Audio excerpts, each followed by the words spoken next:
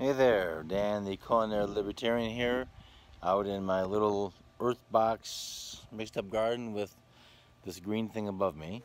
So when we were here last, we were just putting the little sprouts into into the earth box.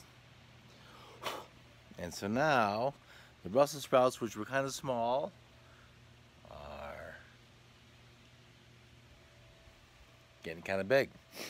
The beans, well, I'm going to go for a little bit of an undercarriage ride here. We got a little bit of baby bean action going on. And the tomatoes, well, it's going the other side, so we're not going to get all sunned up, but that is one of several tomato plants. There's one each. There's two kinds. So there's three kinds, but I've lost track of what's what. And allergies. Oh my goodness, the allergies are so bad.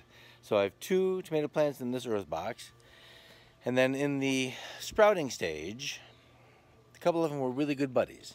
So these two, hard to tell, but there they are. Those two are chums, and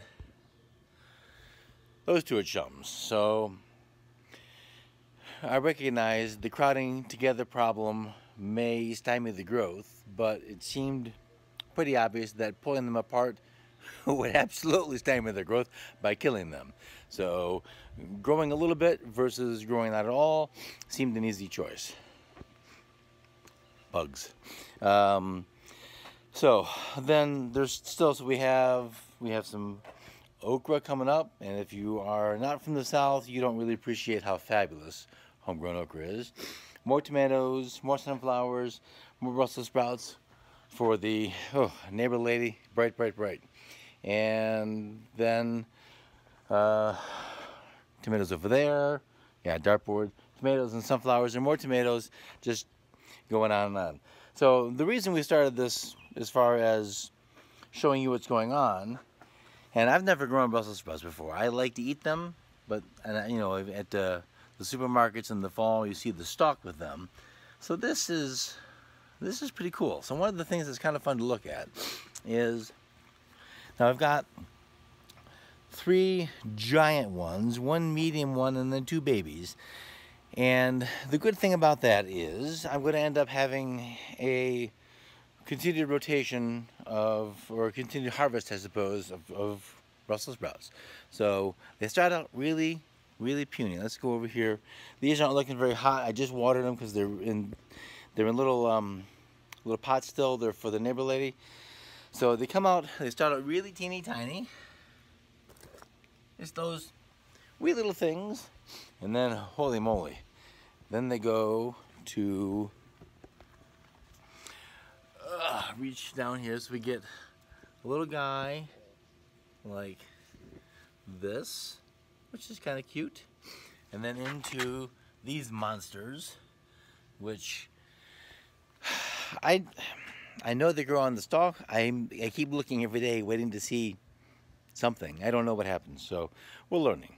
So it's coming. I know I have a gardener friend, a virtual friend in Texas, and you know, well, it's Texas, so it's hot.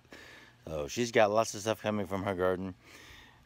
We're getting there. I got lots of flowers coming. Just it's good.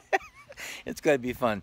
The other thing that was a real surprise that I didn't know about, I cleared some ivy away from a spot that I didn't want it, and asparagus showed up.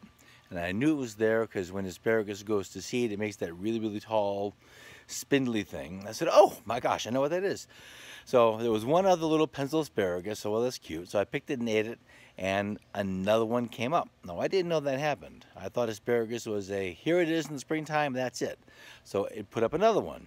Well, I'll put that and let my wife eat that one. So I don't see another one yet, but I'm letting the thing that went to seed go to seed, because maybe we can have a little